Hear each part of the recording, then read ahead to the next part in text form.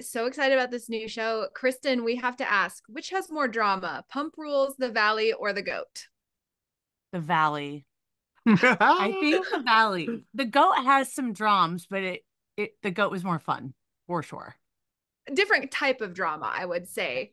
I also have to say The Valley is so good, but how has it been being the center of all the drama on that show? Oh gosh, like I need a break, already. It's been years since I've been back on reality TV and like I just wanted to be like the low key, the chill, but that's just me. Off Totally. to the races. Now, Reza, it was a bummer to see that you were murdered on season one of The Traitors. We never really got to see you play. Did that light a fire under you for the goat? Totally. I wanted to come back and have some redemption.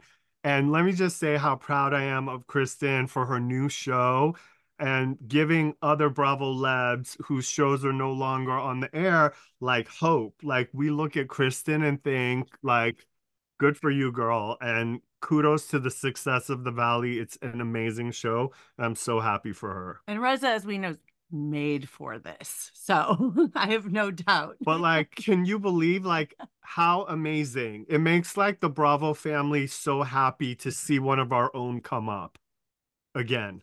Totally. And I've been a fan of both of you since the first seasons of both of your shows. So I love seeing you back on TV and any kind of iteration of Reza and Kristen, I'm here to support.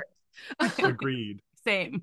Now, Reza, your Shaws of Sunset co-star MJ, she was also on Traitors season 2 and she nearly won. What was it like to watch her experience? I mean, thank God her experience was completely different than mine. And I was so proud of her. And I felt so gypped that she didn't get the money. But I'm in awe of her experience and I'm so proud of her. Kristen, I have to ask because we recently spoke with Lisa and she thinks that Brittany should not take Jax back. What do you think about that? I don't think Lisa's opinion really means very much. She's not in Jackson Brittany's lives. I mean, I have my own opinion about how I feel about Jackson Brittany and their relationship, but I, not to be a hater, I just think someone who's not in the circle doesn't really get to judge based on Hmm. knowledge she had from 10 years ago. Well, what do you think? Do you think that that chapter is closed? Do you think maybe she should be open to working things out? I think that so on Watch What Happens Live with Andy, I did say I don't think they're going to get back together. And I think that my opinion varies as they're going through it, their relationship on their own. I think I just trust Brittany to make the best decision for Brittany and for Brittany and Cruz. I don't think it's necessarily hopeless yet at this point. I have a little bit of hope, but it really is, this is all on Jax to make it better. And if he's not going to, then he's going to lose his wife. And then jumping back to the goat, when you first saw this cast, was there anyone that you were both a big fan of from their original show or anyone that you were intimidated by? So I will say, right, as you can see on the goat, but like I had no idea anything about competition shows. I didn't know, I was hoping I would know who people were because I don't watch all reality TV shows. So the second I saw Reza and Jill Zarin, it was like my heart exploded. I felt like I was at home. I felt safe and protected, at least in the beginning. But for me, it was Lauren Speed Hamilton. I fell in love with her on her show, like season one of Love Is Blind. And heck, I'm like an old school real world girl. So that was like I fangirled. I freaked out. And what about you, Reza? I mean, Kristen and I shot promo like seasons for Shaws of Sunset and Vanderpump Yeah. Rules in the same building at the same time. So seeing her and Jill in the house gave me a sense of security having Bravo family there. But to Kristen's point, Lauren Speed Hamilton and Joey Sasso, because I'm a huge Netflix fan and I'm such a fan of their shows. And Tech also, I loved Real World. It was just such a nice combination of different genres of reality TV under one roof. And I realized how similar Kristen and I are. We're so similar. And whatever it was that I was feeling about myself because we behave the same way. She was a mirror for me.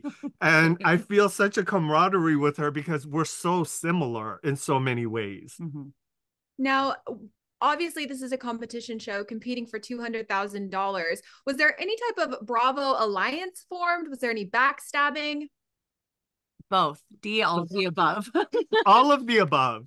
All of the above. The girls were locked and loaded in a way that was unbreakable. And the men were always like, we were always like trying to catch up to the women. So I feel like they had set a precedent that was hard to compete with. They were just performing like on this level that was very high. And when you come from a competition show background and you're in a house with people from a docuseries, I learned the competition show people take it as a job to win that money. And we're like trying to have fun and build relationships. Yes. And I'm treating it like Shaw's. She's like, this is the valley. And we're like doing our thing. But the people from competition show backgrounds are so strategic and locked in from the gates. Yes. And rewatching, now that we've been able to watch, this many episodes of The GOAT, I'm now going, oh, you liar. Oh my gosh, what? They had an alliance in the beginning.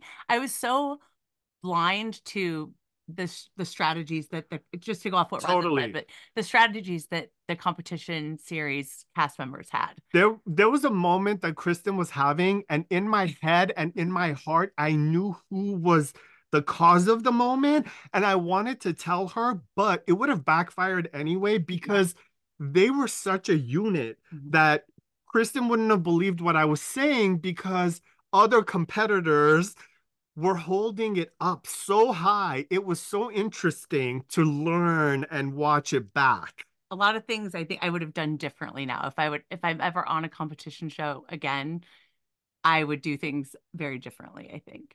Well, there are very different vibes from being on the type of shows that you were on before to a competition show. So I feel like it's like a whole new world for you both. I do have to ask though, I recently spoke with Tom Schwartz and he says he's a big fan of The Valley. And he's been watching.